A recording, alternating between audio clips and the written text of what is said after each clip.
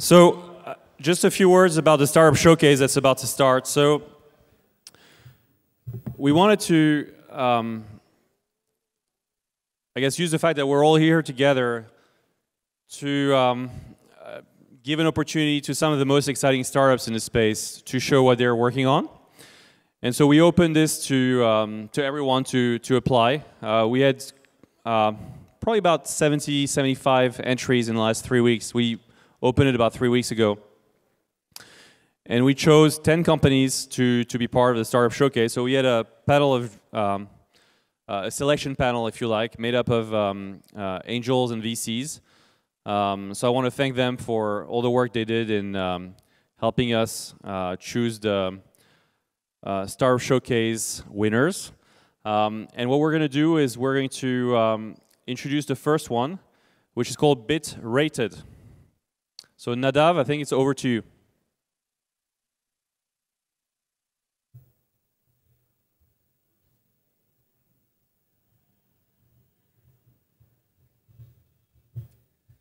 Hey, my name is Nadav. Is it working? Yeah.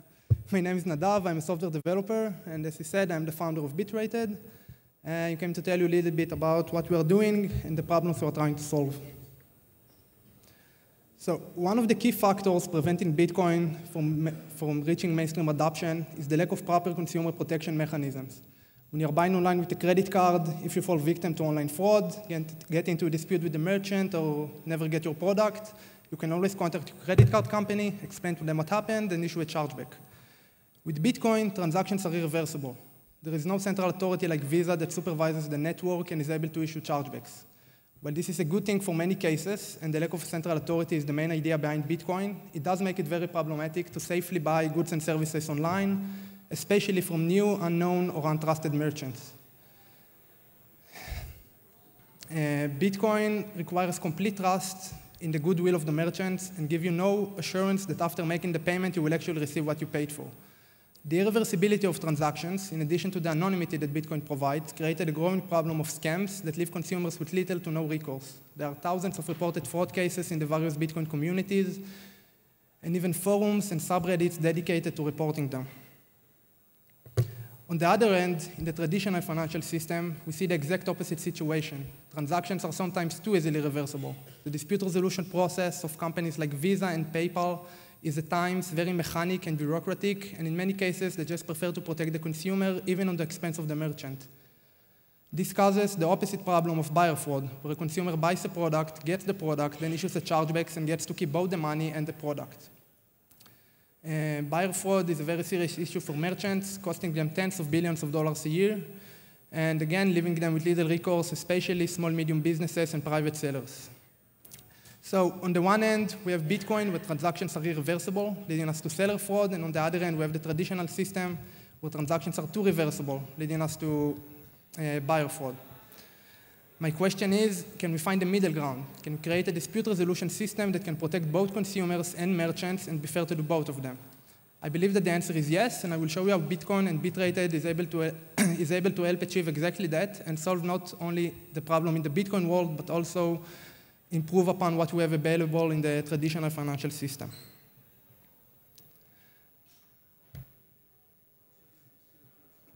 Bitrated attempts to resolve those issues using three primary components: a payment system that allows for arbitration and reversible payments, an open marketplace for arbitration services, and a reputation management and trust network system. The payment system allows buyers and sellers to use a trusted third party, an arbitrator, that can intervene in case of dispute, investigate the case, decide who is right and who gets to keep the money. This is done using a web interface that provides access to 2 of 3 multi-signature transactions. Basically, the buyer starts by making a payment to the multi-signature address, a sort of a side deposit where the payment is kept until the transaction ends. The seller can see the payment is secured in the multi-signature address and provides the goods or the service to the consumer. At this point, in order to release the funds from the multi-signature address, the agreement of 2 of the 3 parties is needed, the 3 parties being the buyer, the seller, and the arbitrator. This has a few interesting properties. First of all, when everything goes well and the buyer is satisfied, he and the seller can themselves be the 2 of 3 and don't need the arbitrator to intervene at all. They sign a transaction that moves the funds from the multi-signature address to an address controlled by the seller. The arbitrator doesn't even have to know that anyone ever used these services. More importantly, the arbitrator doesn't hold any funds. He can't control them in any way without the agreement of either the buyer or the seller, and can't use them for his own purposes. Basically, all he gets is a voting right that can tip the outcome in the favor of either the buyer or the seller. Bitrated does not provide arbitration services itself. The goal is to create an open marketplace for arbitration services where anyone can compete for customers by offering quality services, innovative dispute resolution techniques, competitive fees, and building a good reputation. Creating an open marketplace like that was traditionally very problematic because the arbitrator was required to hold the user funds in escrow. Because of the high level of trust you need to have in escrow providers, escrows are strictly regulated in most parts of the world and have a very high cost of operation due to securities, bonds, licensing requirements, and so forth. Bitcoin allows arbitrators to offer dispute resolution services without holding user funds and without using an escrow. And I think that this is the really important point here that highlights the beauty of Bitcoin as programmable money. By lowering the amount of trust you need to have in the arbitrator, you can avoid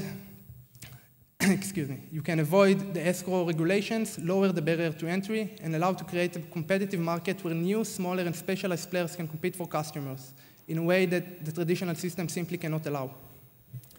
We believe that a competitive market like that can vastly improve the quality of the dispute resolution services compared to what we have today and create a better, more comprehensive, and more fair process for both merchants and consumers. Naturally, some arbitrators would lean towards helping consumers more, and some arbitrators would lean towards helping merchants more, but the market can determine where is the acceptable middle ground, and which arbitrators they're willing to use. Another interesting possibility is the use of domain experts. For example, if I'm buying an iPhone application, I would use an arbitrator with a software development background, so that in case of dispute, you could go over the project specifications, read the project source code, and use this professional knowledge to really investigate the case and decide who is right, which is something that obviously the dispute resolution process of companies we have today, like PayPal, simply cannot do. Bitrated will integrate a reputation management and trust network system for buyers, sellers, and arbitrators. It will allow users to check the reputations of others, add ratings for the users they're interacting with, and build their own online reputation. It will be based around the trust network concept and will be provided via an open API for the Bitcoin ecosystem to use, so that third-party services that need reputation information can use that, allowing users to carry the reputation along with them as they move between services. Reputation information will, in the long term, will probably become more important than arbitration, as it will allow users to not get into transactions with problematic sellers for the first place. That's it. I think we still have some time for questions, if anyone have any. Yeah.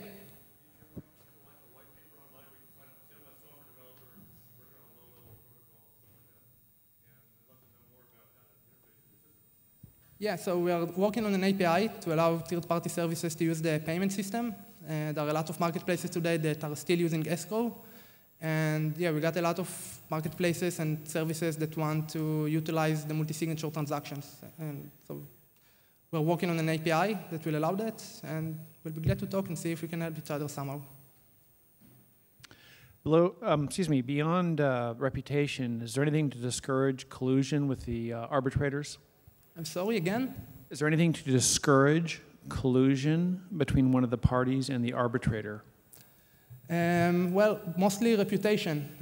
If you would work with an arbitrator that is very reputable and there's a lot of reputation and history, you wouldn't want to harm his reputation for that. But basically, yeah, you're basically shifting the issue from one party, like the seller or the escrow provider, that can be a part of the scam, to having to have two different parties that collude together. Yeah. Why not go straight to reputation-based mechanisms rather than arbitration? I'm sorry, again?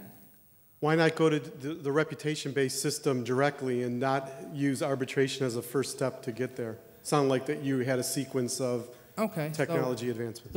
Reputation could work well in the long term after merchants and consumers they have some history and some ratings, but a new merchant that starts selling today and doesn't have any history, and the arbitration could really help there. And we're still in the stage with Bitcoin where you still don't have, there's still a lot of people selling stuff and buying stuff who are not very well known. So an arbitration at this point, I think, is more important. But as I said, in the long term, I think reputation management is going to take a more central part. Yeah. Does reputation require real name? No, it doesn't require it. We are going to add it as an option, as an opt-in for users that want to verify their authentication. They can do it with the service and have it displayed in their profile that they did this process, but it's not going to be required. You know, as the market sees fit, if the market is going to require people to do that, more people are going to do that.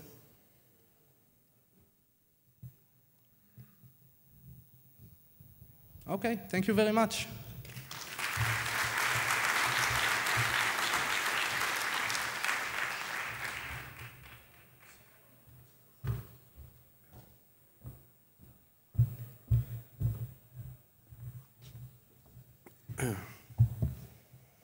My name's Shawn Sloves. I'm the CEO of a company called Atlas ATS. We're basically a Wall Street proven exchange.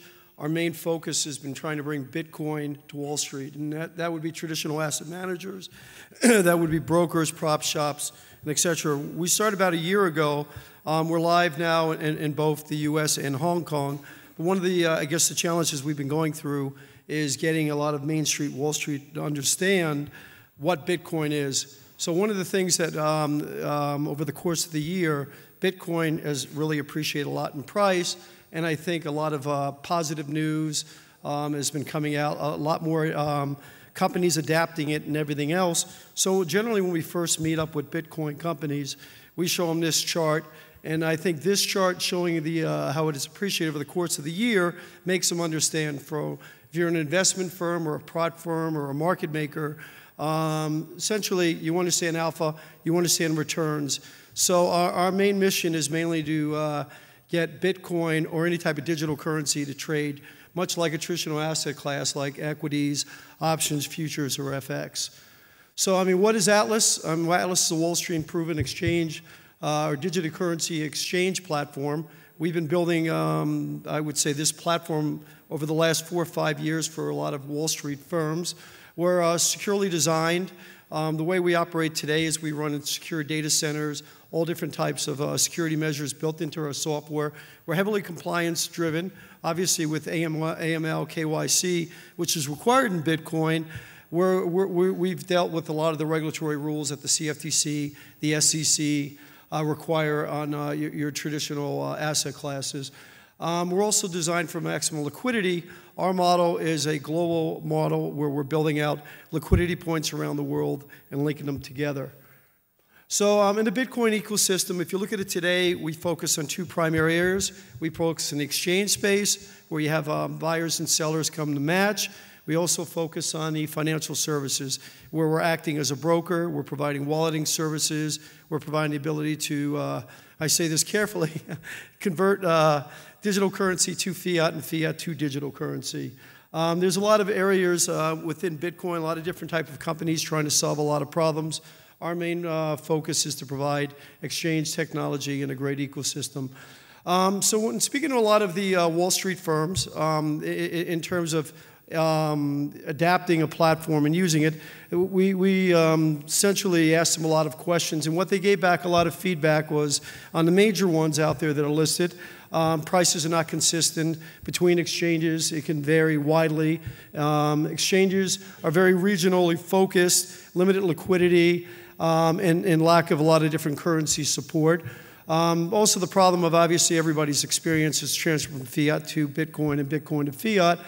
And also the technology was not developed to be enterprise level where it scales, where it has the ability to fail over, be 100% redundant. So a lot of reservation on these entities to get into Bitcoin trading because of these problems. The other criteria which we listed here, which has really made us think about the model that we're building out, is liquidity, volume and price stability. You need price discovery and a large amount of coins to trade. proximity where they're located. If it's in somewhere in Eastern Europe or somewhere in Asia, and you're US-based or Canadian-based, you really don't want to do business over there. Security, I mean, am I going to have to wake up and find out the exchange was taken down by a denial of service attack or wallets were stolen? And also, what are the regulations? I mean, obviously, I'm trading within the US, or I'm trading within Europe or Asia. How do I comply and how do I adapt it? Also, what is the fee structure? Are you competitive or not? How is Atlas unique? So the core platform was built in a company called Fundamental Interactions, which I also operate. We deploy fintech technology, trading infrastructure for exchanges and trading for equities, options, and futures. We have over 40 firms using it, from exchanges to large hedge funds to prop trading. And we've certified with dozens of clearing firms, and we have about 160 broker connections built out throughout North America, part in Asia, and part also as in Europe. Our tick-to-trade latency, which is probably about one of the fastest out there, is competitive against the New York Stock Exchange or NASDAQ. It's about 30 mics. The other part is our core model is global, local, public, and private. What does that mean? We have a global focus. We're building out globally around in different regions of the world. We're providing local businesses where we can convert to fiat and following local regulations. The exchange technology on the bottom half is our core matching that Wall Street firms use today. We built out a whole new front office tier.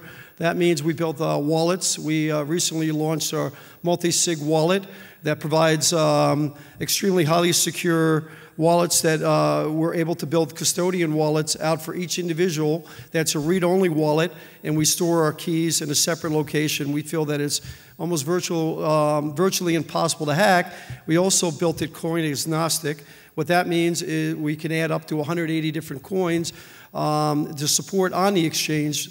Recently, we just had added Litecoin and some other ones as well. We have a full digital accounting system for cash and coins, which is auditable, which is very important. So we know exact balances for individuals. Everything is segregated. We built a trading application layer, a web layer, and HTML5 so people can access that. So this whole stack is our technology we've worked on over the last year, and we recently deployed. Real simple piece. Here is our order settlement process. Everybody's familiar. The one thing that is different about our model is that we provide something called public and private markets. Private markets are companies that are trading Bitcoin or have customers in Bitcoin.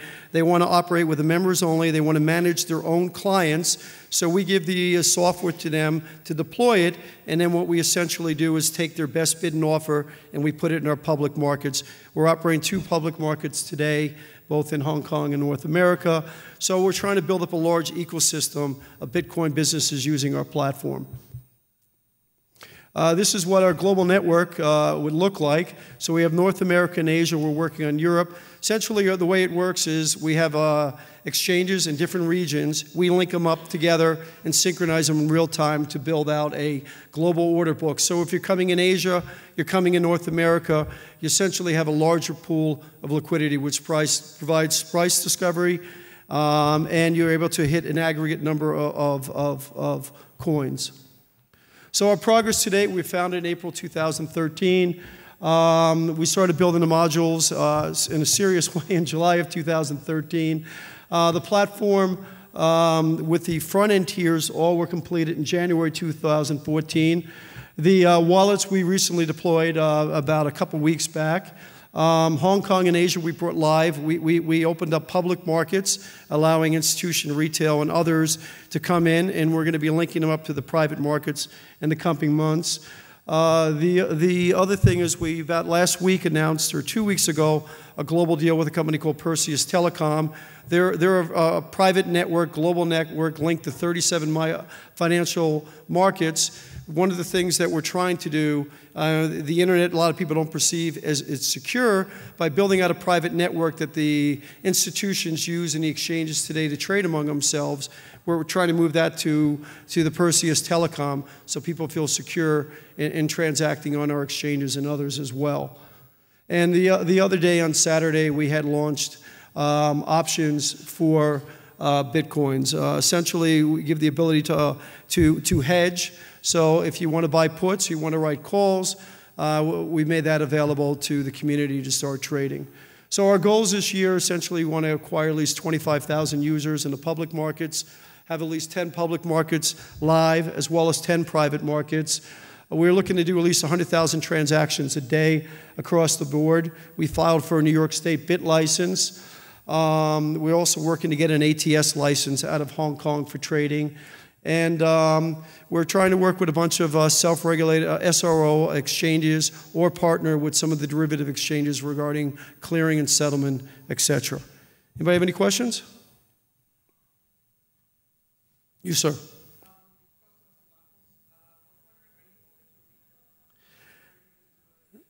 So one of the things that got Bitcoin here today is retail. You cannot alienate retail or exclude them. So with the private markets, it's purely members only, institutions, brokers. The public markets, we are allowing, of course, those type of clients that just want to come in and hit a pool liquidity, and we are bringing retail on internationally, and we're doing it limited in the United States. We're capping them at a certain amount, Bitcoin only initially. And what we did in the United States, we wrote all 48 states. We looked for no action letters, exemptions to states. We have filed for MTLs, and we're looking to the CFTC as well to try and get some regulation out of them.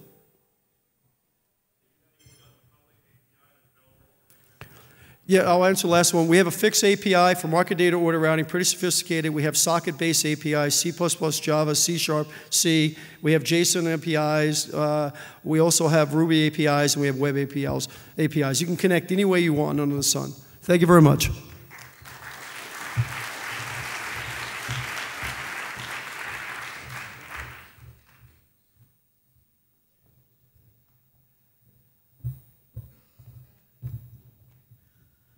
Hello, Coinsumm.it. My name is Flavien Charlon. I'm here today to speak about our new project called Coinprism.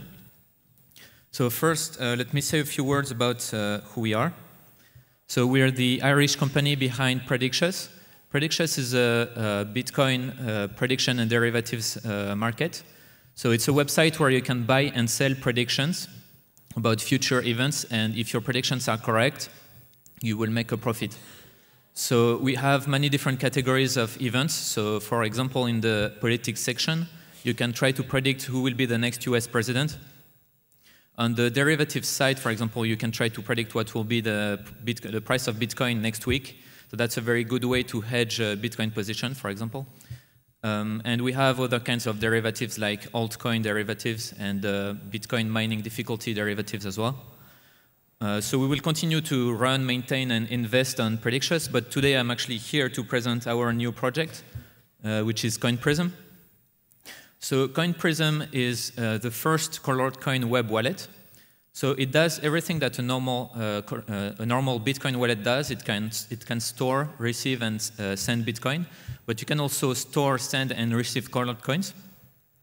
And because colored coins need to be issued in the first place, Coinprism also lets you issue the colored coins. So before I continue, how many people are familiar with or have heard of colored coins before? Okay, so about half the people, let's say. So I'll just describe briefly what they are. So the concept behind colored coin is that you take a Bitcoin or a fraction of a Bitcoin and you tag an additional value or secondary value on top of it, and then you can track it on the blockchain. So it's a way to store any asset and transfer it through the blockchain. So there are many applications to colored coins. One of them is making an IPO. So I could, if I'm a company, I'm looking to raise some money, I could issue some shares on the blockchain in the form of colored coins and just send them sell them to my investors. A second example would be a bullion bank. So if I'm a bullion bank, what I could do is whenever I accept a gold deposit, I give a golden coin back for every ounce of gold that got deposited. And then the person can then sell it or exchange it on the blockchain. And then eventually when the customer comes back and wants to redeem the golden coin, I give them back the ounce of gold. And by the way, this also works with normal fiat deposits. So you could have a traditional bank accepting US dollar deposits and give US dollar coins in exchange. Another example would be smart properties. So I could have a lawyer draft a contract which says that the owner of a house is the person who owns a special colored coin. And then I can prove that I own that coin by signing a message. And then I can also send that coin to somebody else, which then becomes the new owner of the house. So what are the benefits of colored coins? So can we move to the, yeah, thanks. So the benefits of colored coins are derived from the fact that it's running on the blockchain.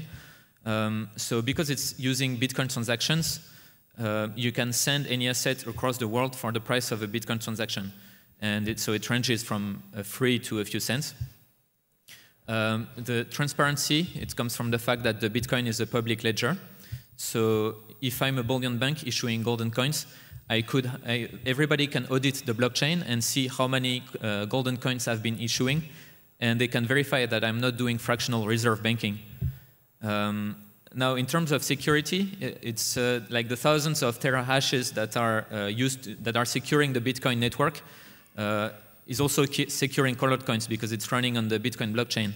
So that wouldn't be the case with an altcoin, for example, that runs on a separate chain because it's much easier to attack in terms of the 50%. And finally, you don't need to buy a special altcoin to use colored coins. So this is in contrast to, let's say, Mastercoin.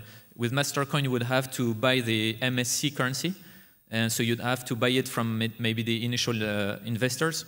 With Counterparty, you would need to burn some Bitcoin before you can get your hands on XCP, and you need those currencies to use those protocols. So with colored coins, it's different because all you need is a few Bitcoin, which you will then color. But if you change your mind or you don't want to use those colored coins anymore, you always have the option to uncolor them and recover the backing Bitcoin. So this is more like a deposit rather than an investment you have to make. You can always change your mind. Yeah, so now let's see what Coinprism looks like. So first of all, we launched the closed beta a few days ago, so it's quite new. And we plan to release the general availability in about a month. So that's going to be on mainnet. The closed beta is on testnet. So let's say I'm a company and I want to raise some money on the blockchain using colored coins. I'm going to show you how to do that in 5 minutes with Coinprism. So first of all, I'm going to create an account. So I type some basic information. I'm going to press enter. And you can see at the bottom it says encrypting your account. So this is because the private keys are generated on the browser, on the client side, and they are being encrypted before being sent to the server. And they can only be decrypted using the password of the account, which is never sent to the server. So even if the database is compromised, there's no way for the attacker to get the keys. So after I've created the account, I end up on the wallet overview page, so I can see my balance in Bitcoin here. And I see my newly created address. So like with any Bitcoin wallet, I can transfer some funds on that. So let's say I'm transferring 1 Bitcoin. I see the balance update. Now I want to create a color that will be used to issue the shares. So I'm going to go to the addresses page and click on new color. So I'm going to see that. So I can type a name for my color, and then I'm going to type my password. The password will be used to encrypt the private key that's used to issue the shares before being sent to the server. Now, after that, I get to the page where I can define some metadata about my color. So I can set a ticker name, like a full name, the company name who's issuing the shares. I can upload a couple of pictures. So this metadata will be displayed on all the wallets of people who own those shares. So then more metadata. So at the bottom you can see there's an option to select the number of colored units per Bitcoin. Here I'm selecting that I want to be able to issue 10 million shares per 1 Bitcoin, but this is completely arbitrary. I could choose any amount up to down to 1 Satoshi equals 1 share. And finally I select the asset type, which in this case is a stock. So this metadata obviously is not stored on the blockchain. It's stored on the web, but there is a pointer on the blockchain, which is a URL, which points to that metadata. So when I've done this, I'm now able to issue the shares. So I'm going to go to the issue coins page and select the amount of Bitcoin I want to color. I press enter and I get to this screen. So on this screen, I get the ability to review the transaction. I can see how much is being sent and how many is being colored. And if everything looks right, I'm going to type my password, and this is going to sign the transaction, again on the client side. So the transaction is being signed and then broadcasted to the Bitcoin network. So when this is done, my balance updates, and you can see now I have 2 million shares of my company. And my Bitcoin balance went down from 1 Bitcoin to 0.8. This is because I've used 0.2 Bitcoin to issue the shares. But again, I can always uncolor the 2 million shares to recover the 0.2 Bitcoin whenever I want. Now, what I can do is I can send the shares to my investors. So I go to the quick send page. I'm going to type the address of my investor, select how many shares I want to sell, let's say, or to send, let's say 100 shares. And then I'm going to send it to my investor.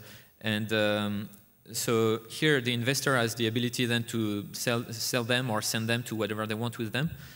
But they don't have the ability to issue the shares because they don't have the private key, which is linked to my account. It's encrypted, and they would need my password to do it. So yeah, so to wrap up on that, so if you're a developer, you're interested in the open protocol specification that we are using for colored coins, you can look it up on GitHub. It's a very light protocol, and it's very simple to implement. So if you want to try the beta, you can talk to me after this, and I'll give you an invitation code. And then you will be able to sign up for the beta, and then we'll launch the final version in about a month. So if you have a few questions, you have 30 seconds. No? Okay, there, yeah.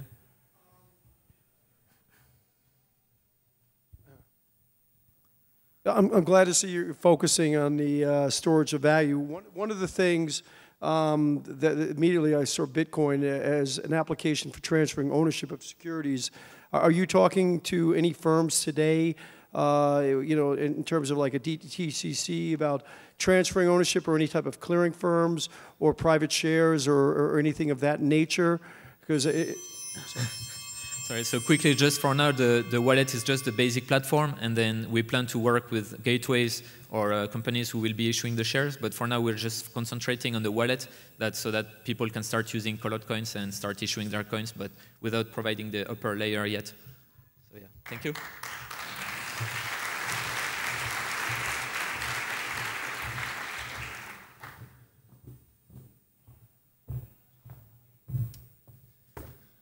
Hi, everybody. My name is Jacob, and I'm the CEO of Crowedcurity. We are disrupting IT security by basically decentralizing and crowdsourcing it. But let me start by telling you a story I had back in the summer of 2011. Back then, I was actually working as an IT consultant in Denmark, and I just started coming into this Bitcoin space. And one morning, I came into the office, and I was looking through my emails, and I received this email from Mt. Gox. And back in 2011, Mt. Gox was actually the largest Bitcoin exchange in the world. And I just bought all my Bitcoins, and I had them all deposited with Mt. Gox. So when I received this email that their entire database had been compromised, and then my username and password was now floating around the internet. And that sucks, right? And I got a bit afraid. But imagine also what a pain it must have been sending out this email to all the users. Oh, maybe not for Mt. Gox, but imagine for everybody else what a pain it is sending out this email. So unfortunately, Mt. Gox isn't the only one having this issue. I mean, we see Bitcoin exchanges, Bitcoin wallets, all different types of Bitcoin businesses getting hacked every day.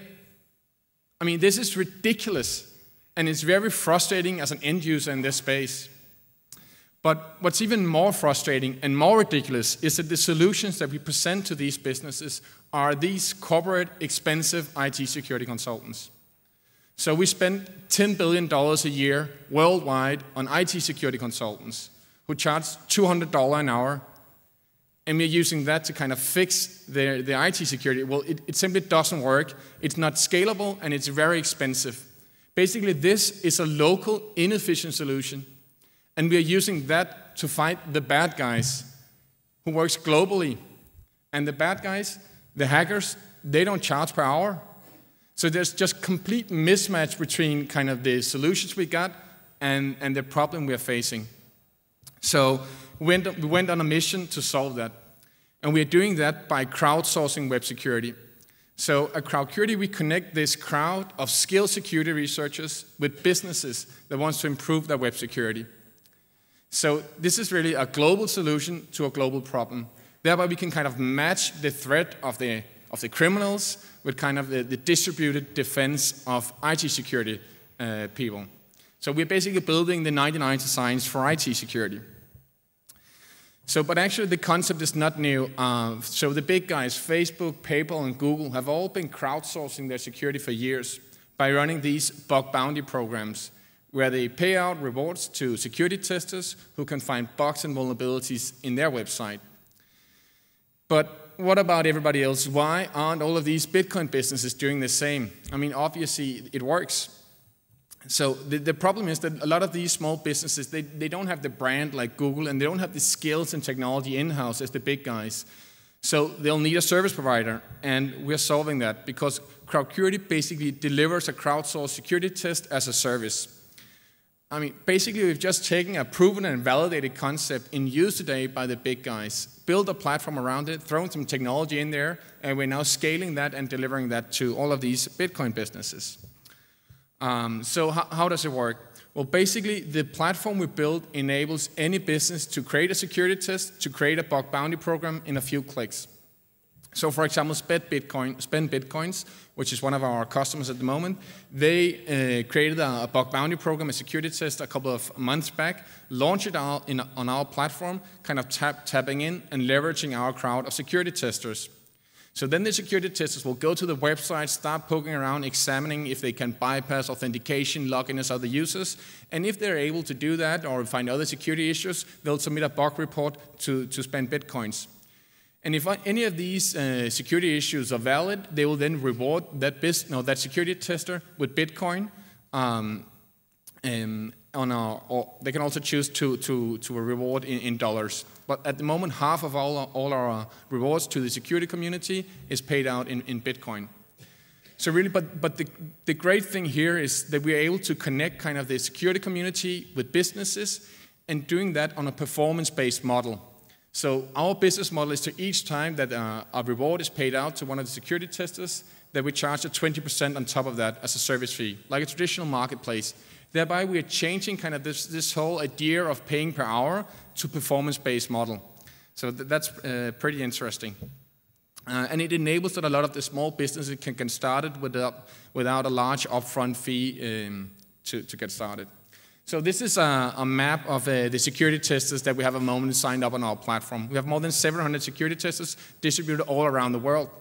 So imagine exposing your Bitcoin business to a crowd of security testers instead of just one local IT guy coming out and don't know your technology stack, don't know the specific of your platform, to instead of crowd of security testers. This makes complete sense. And we do have one tester in French Polynesia. Of course, we launched just a couple of months back, and we've seen some great traction. We now have more than 30 businesses on board on our platform, and a lot of these are, of course, Bitcoin exchanges from more or less all around the world. That's pretty cool that we can help those identify security issues before they are being exploited. So really what we are building here is a marketplace, right? Connecting on one side all these security testers with businesses that want to improve their security. So that's pretty cool, and it's very disrupting because it's the end of this model of paying per hour for these corporate IT security consultants. But at Crowedcurity, we are not only ending kind of the pay per hour model, we're also kind of pushing the boundaries of the whole bug bounty program or the whole concept of bug bounties. And for example, I'm very happy today to announce that next Monday, we're going to launch a contest that is called Capture the Coin. And what that contest is that within our own platform, we're going to use the features of Bitcoin really to improve our own security. And the way we're going to do that is to kind of take the Bitcoin private keys, embed them in areas of our website which are very sensitive. Then we're going to deposit amounts on these Bitcoin addresses depending on how sensitive we are in that space of our application. And of course, we're going to monitor these addresses to see if there are any movements on these Bitcoin addresses. And basically, what that enables us to do, if there's some intruder or some hacker coming into our platform, stealing those private keys, we get a notification, right? So we're able to monitor kind of the movements of those addresses, but it's on purpose, right? So really, we can build an intrusion detection system, but on top of using the technology of Bitcoin. So that's pretty interesting because it's kind of the first time, I believe, in history that we can build intrusion detection system linked to monetary values. So you can imagine businesses start using this to kind of, have larger and larger amounts on the associated Bitcoin accounts, the closer you get to kind of the holy grail where you store all your money. Pretty interesting, and we're happy to launch that next Monday, so stay tuned on our site for more information around Capture the Coin. So of course, with all these crazy ideas, you need a crazy team. We are 4 Vikings, we are 4 guys from Denmark, but we sailed to Silicon Valley to kind of disrupt IT security. So my name is Jacob, and I'll be happy to have a chat with any of you afterwards around crowdsourcing security and Bitcoin and Capture the Coin. Thank you for listening.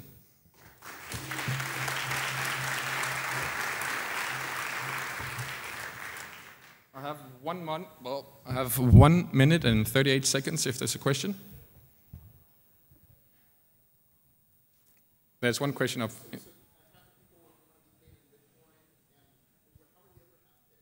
So the question is, how are we paying the testers? So at the moment, half of our testers are paid in Bitcoin, and the other half are paid in fiat currency, so using PayPal, for example. But some of our rewards, for example, is just sending out $25 or $100 to India or Australia, and it just makes a lot of sense doing that in Bitcoin instead of using PayPal. Yeah. Is this working? Oh, so at Kraken, we already have our own bug bounty program that we've been running, and so maybe you could elaborate on the advantages of perhaps using Crowedcurity. Okay, yeah. So for example, so if I understand the question is, if some Bitcoin businesses are already running a bug bounty program, what are the advantages of doing that on Crowedcurity? Okay, well, that's what I'm going to answer. Well, basically, one of the things, for example, is that if you pay out rewards to a security tester, let's say in India or in Australia or whatever, you need to adhere to all these anti-money laundering requirements. And that's difficult if just 2 guys or 3 guys doing a Bitcoin startup to figure out who are you actually paying out your bounty to. So that's one of the advantages. Of course, we do stuff also that we're able, kind of, by getting scale, have a more frequent interaction with the testers to be, better vet them, have a track record, and build in reputation systems and stuff like that, so you can select among our crowd. That is difficult if you're just like 2 guys. So time is up. Thank you for listening.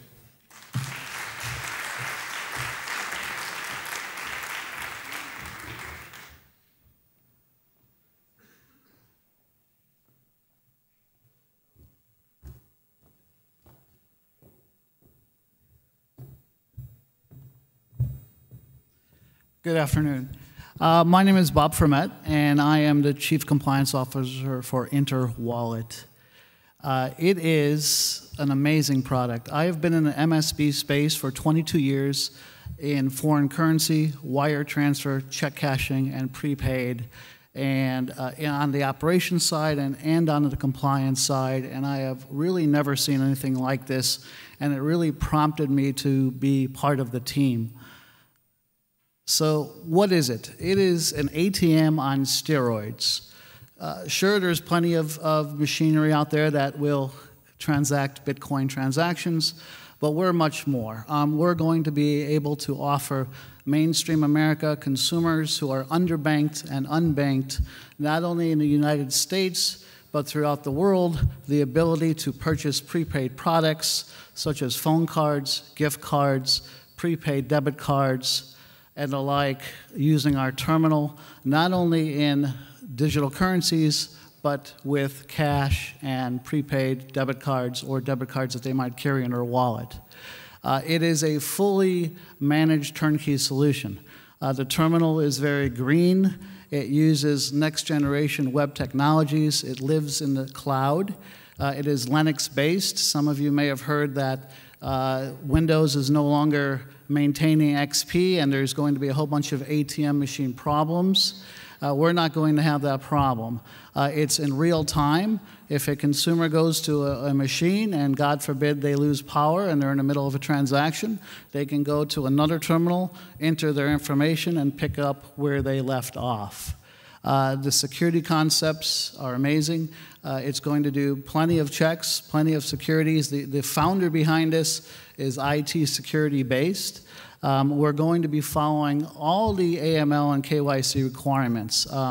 A person will be able to come, they'll be able to image their identification right on our terminal. We'll take a picture if necessary. We will run background services such as ideology and other services to confirm the identity and the validity of the transaction before we process the transaction. Of course, if it's Bitcoin related or digital currency related, we will follow the policies and procedures as guidance of FinCEN and be licensed where necessary. We are currently syncing wire transmitters licenses in Nevada, my hometown, and placing terminals in Nevada and other places throughout the United States. But it's much more than just digital currency. We want to bring this to the masses. All of you in this room know what digital currency is, but the average consumer does not. We want to bring the ability to spend and educate consumers on digital currency and be able to use their debit card and be able to use cash as a traditional ATM machine. The machine will be multilingual.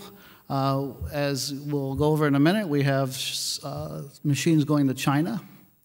And also Latin America, so it is multilingual. It will also be able to be branded individually for a specific third-party distributor. What does it do today? Well, we are able to sell calling cards and top-ups. We're able to sell gift cards. We're able to do prepaid debit cards. This terminal will actually issue a prepaid Visa card loaded right out of the terminal.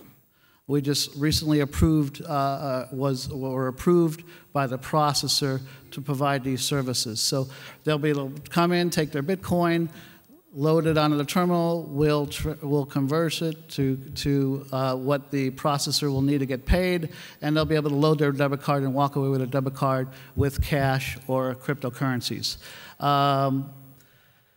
It's endless of what we can do with this application. If you can dream it, we can do it. So for example, movie tickets, show tickets, traffic tickets, SIM cards. We have a potential distributor in New York who wants to issue Broadway show tickets on Broadway. So whatever app that we can dream, we can do. It's an apps-based ATM.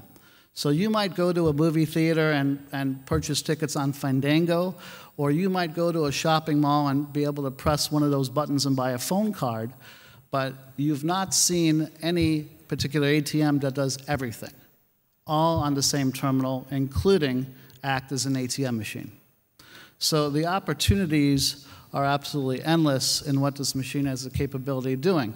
If you're in a specific region and you want a service on the kiosk, we can put it there. If you're in another state and you don't want it there because of competition or other issues, we can remove it. We have a very diverse team.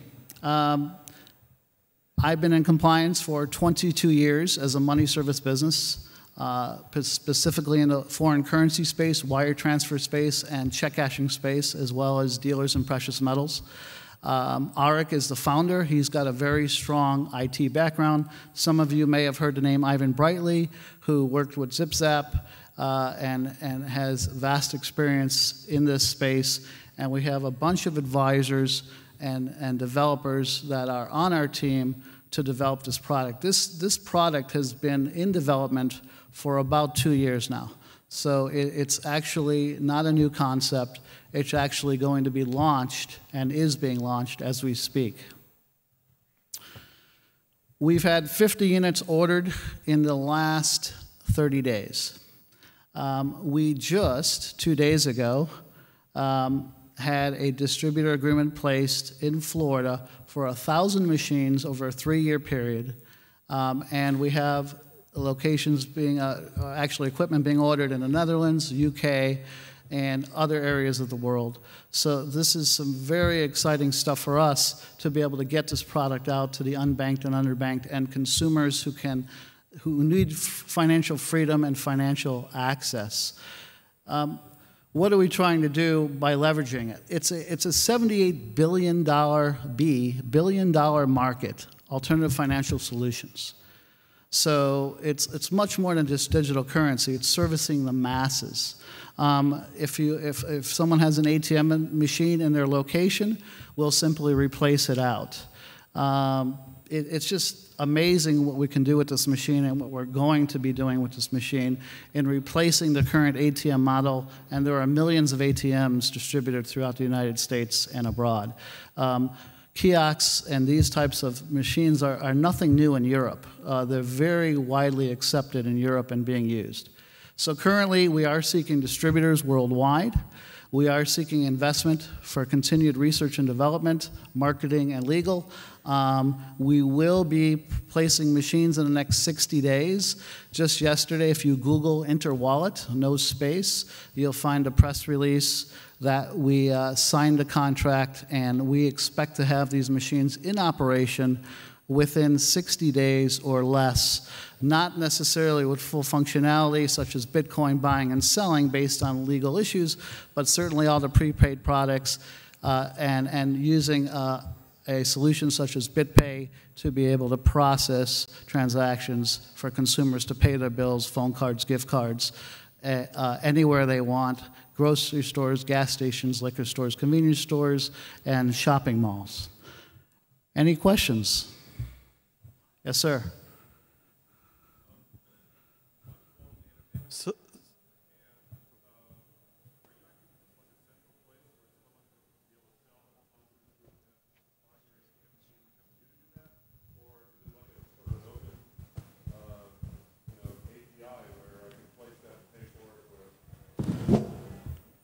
the gentleman in New York has ins to Broadway. We're also talking to Ticketmaster as an example.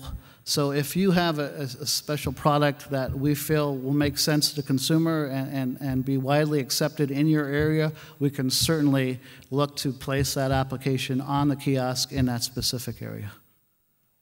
Yes, sir. So it sounds like a great idea, but why do we need ATMs at all anymore? What can this machine do that my phone can't do? I don't want more cards or tickets or anything. Everything's going to be electronic. So are you bridging the gap between right now and where we're ultimately going to be? Our ultimate goal is to serve consumers who are unbanked and underbanked. There are a lot of smartphones out there.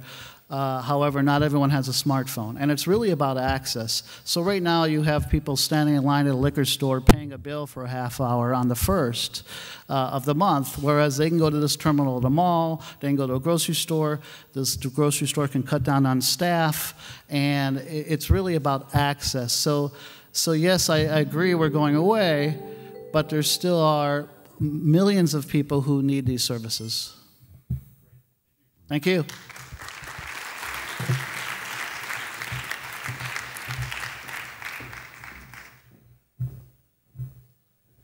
So this was the first part of our startup showcase. We have more tomorrow.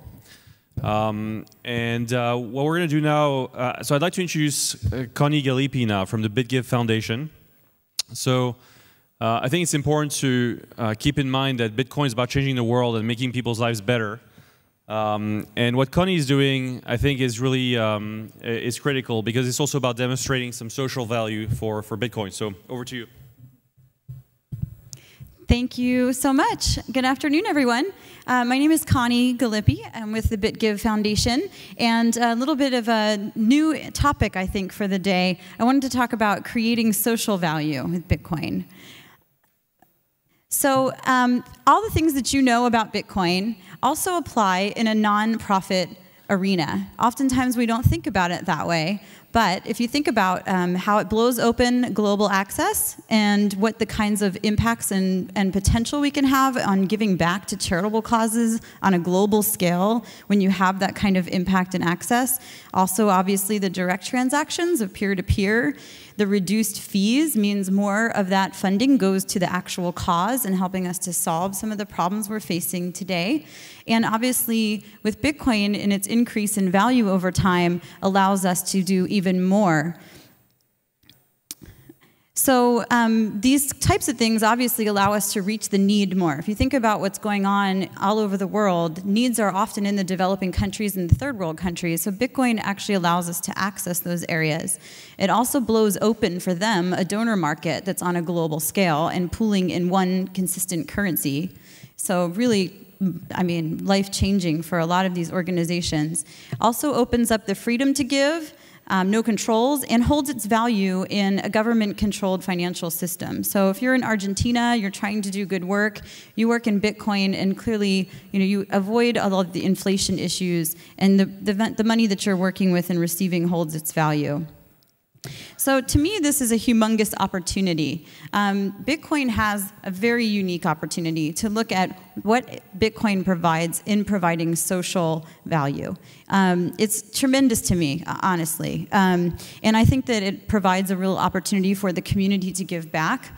Obviously, that there's value in improving public perception that way. But if you really think about what Bitcoin has to offer and think of it outside of the for-profit sector, there's global access, there's global impacts, and the potential is huge. It really blows my mind. So that's why I started the BitGive Foundation, and it's really built on this premise, that there's a potential for impact on a global scale. And we created a platform for the community to give back, and we are representing the community in a very organized and professional way. And you can see we're already getting some attention from the national press like the Wall Street Journal. You may also recognize some of these faces and names. This is our team. We have Patrick Merck on our board, as well as Stephen Pear. We also have a former foundation administrator on our board, and then myself as the staff, founder and executive director, and my background is in nonprofits. You can see we've got quite a bit of national press as well as in the financial and technology arenas. Also, we've done quite a few presentations at conferences like this, as well as New York and Latin America and Silicon Valley. And we have quite a following on Facebook and Twitter as well. So we're building this on the premise of the value of Bitcoin obviously is going up and will continue to go up. There's projections on what those percentages will be, of course, and everyone wants to know what that is. But we're really looking at building essentially what you would consider an endowment, but I don't like to use that term because it has some constraints legally.